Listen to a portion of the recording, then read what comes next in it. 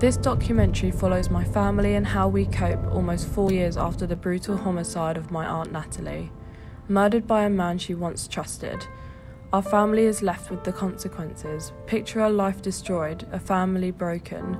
Picture how we live now. This is domestic abuse, the aftermath. Natalie suffered at the hands of a domestic abuser in a relationship which would eventually lead to her death. One of the reasons I decided to do this documentary is because I feel myself have difficulties handling grief and struggle with my emotions. I feel that this is because of what has happened to our family, and it will be interesting to see if Kirsty, Natalie's eldest, feels the same. In 2016, the year of Natalie's death, over 150 people lost their lives due to domestic abuse, although we believe the figures are much higher. By telling my family's story and how we cope, I hope it gives families or any of the 1+ million individuals affected by domestic abuse the hope that surviving is possible, but it's something that we will have to work on for the rest of our lives. This is the brutal story of how a family cope after domestic abuse.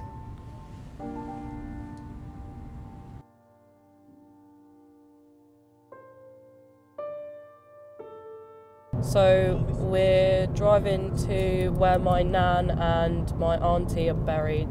It's only about 5 minutes away from the house, but I haven't visited the graves since February, so it needs a bit of a clean and stuff. So that's the job I've been given by my auntie.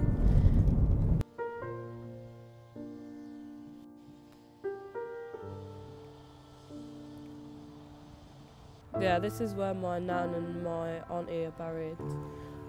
It just needs a bit cleaning up because everything's disintegrating because they've been here for so long. It's pretty nice being back here because it makes you feel like, you know, you're with like the people that you love. And especially like the last thing that my nan said to me before she died was that the only thing she ever wanted was to be with Natalie, and that's exactly what she's got, so.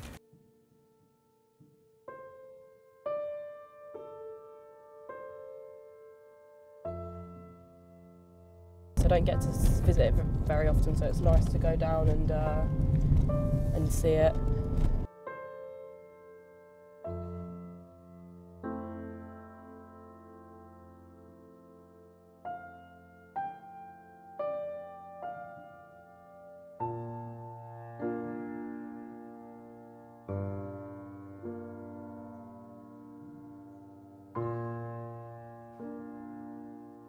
In 2016, our family was involved in a BAFTA-nominated documentary called Catching a Killer, which aired on Channel 4.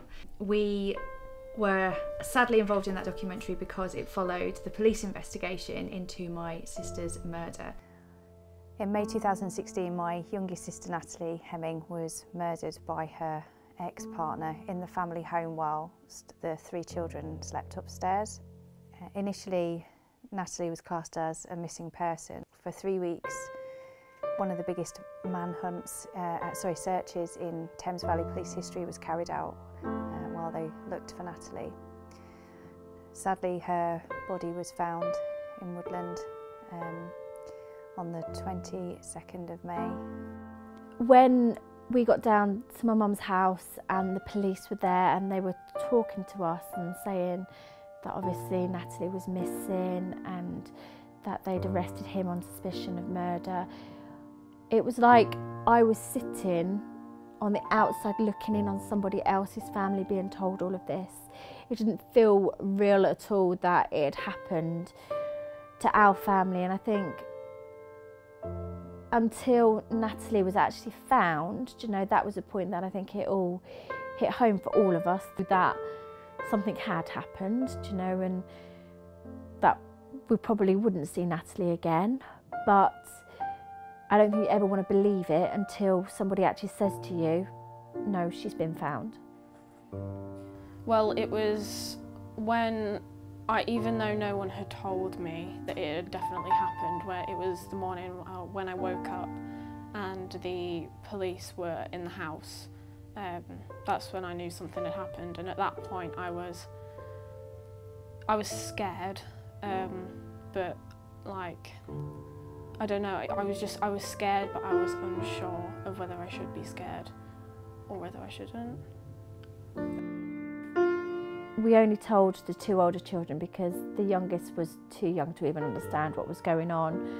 So she was off with Mum having a milkshake, I think, or something like that, and a biscuit. And we sat the older 2 children down and we kind of told them that Mummy was missing and that Daddy had to go to the police station to help them with their investigations, because at this point we didn't have any more to tell them apart from he was there helping the police. So Joanne told me, it was the next morning, she told me that there was a police investigation, that her partner had been arrested on suspicion of doing something to her because she was a missing person. And at that point I was, the unease, it went away, because I knew that obviously something had definitely happened and that he was most likely responsible for what happened. And it made me scared for my future as well, because at that point I was thinking, what if I never saw my mum again, that sort of stuff. And something that I do when I go to conferences is that I ask everybody in the room to write a list of things as adults that are really important to them. My list has got things like my children, my husband, my home, the dogs, things that they are, your health, your job. They're all the usual sort of answers. But then I say to them, okay, so you wake up tomorrow morning and all of that is gone, because that's what happened for these children.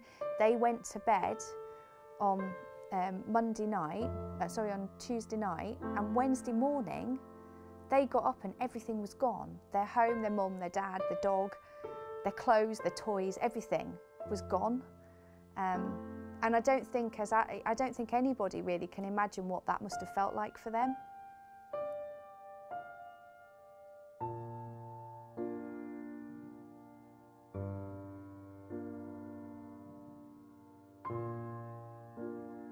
Physical abuse, coercive and controlling behaviour, financial abuse, and various other aspects that make up domestic abuse. Well, it's something that I wouldn't want any other family to have to go through. I think it destroys lives, destroys relationships. It's heartbreaking, really. I think the true figures we'll never really know. The statistics tell us that 2 women and 1 man a week die because of domestic abuse. Now they're looking at the number of suicides that may be implicated with domestic abuse. So the figures are extraordinary in terms of the numbers of people that are affected, but I don't think it even comes close to the real amount. The perpetrator is now serving a minimum of 20 years for Natalie's murder. Natalie suffered for about 10 years at this man's hands. He controlled every action, every movement, and everything about hers and the children's lives. So he'd tell her when she can and can't go out. He'd hit her. He'd throw things at her. He was very clever that he would cry at the right moments when the jury would be looking at him when he was asked certain questions. He would, give all the right kind of motions to what they would expect him to do. But when he was actually convicted of Natalie's murder, he actually mouthed to my brother Sean, "I enjoyed every minute of it," as they took him from the dock.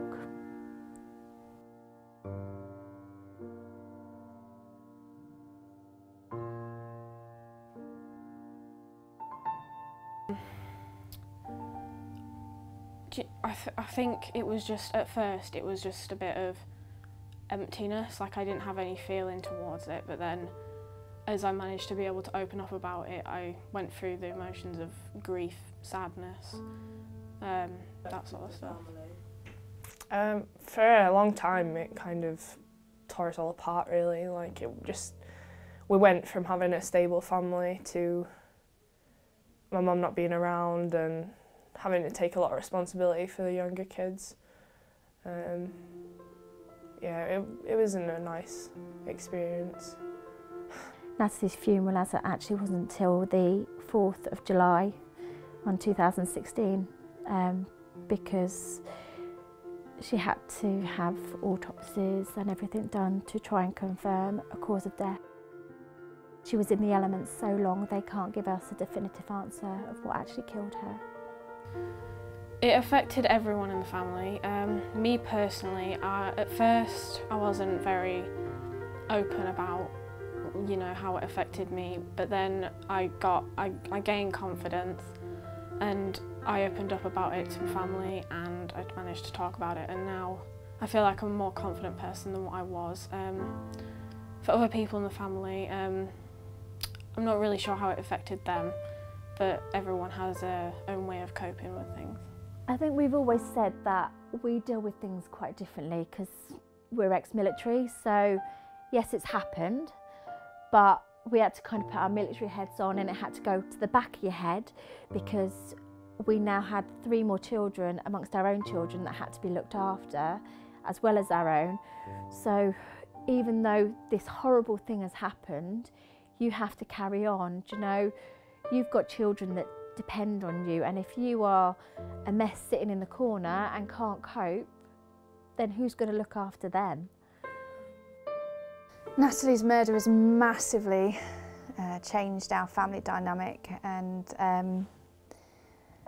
I don't think you ever get over it. I think you just learn to live with it. I think it's probably the best way of putting it. So, you know, there'll always be this massive Natalie-shaped hole in our lives, and, you know, 3 children have lost their mum. And all of us have had to make huge changes to accommodate what has happened because of one person's actions.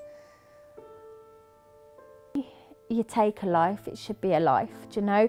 Not saying that we should have the death penalty back in this country, but he should never get out of prison, never. He should spend the rest of his life there. Because what he's done is he's not just destroyed his own family unit, he's destroyed the whole of our family. Do you know, now, do you know, every year we have to go through Natalie's birthday, Christmases without her, do you know, and it gets a bit easier every year, but you'll never change the way you feel, because obviously it's like she'll never see her children grow up, she'll never see her daughters get married, she'll never see her grandchildren, do you know? And me and Joe now get all of those things that she should be the one here seeing it all, not us. Do you know, sorry. It's hard because, do you know, her son now calls me mum. Do you know, and it shouldn't be me that's being called mum, it should be her. Many victims of domestic abuse don't even realise that they are victims of domestic abuse. I know I didn't, not until this happened to Natalie and I started to research this stuff and really start to understand all of this stuff. Did it suddenly dawn on me that actually, yeah, I knew this relationship wasn't right, but I wouldn't have labelled it as domestic abuse because he didn't beat me, but he controlled every aspect of my life. If you're in an abusive relationship, it's not the easiest thing to talk to someone about, but if you do feel confident enough, then you should tell someone in high power that can actually do something, and they will obviously help you get out of the situation that you're in if you feel like you need to escape from that. I think definitely reaching out to the people that can help you, your friends, your family, even charities that are there specifically to help victims of domestic abuse.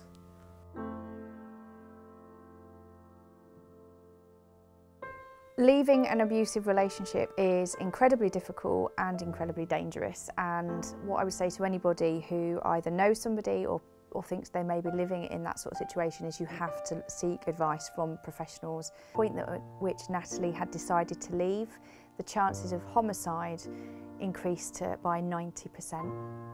And if you don't know that, you physically making that decision to leave actually increases the chances that you're going to end up being murdered.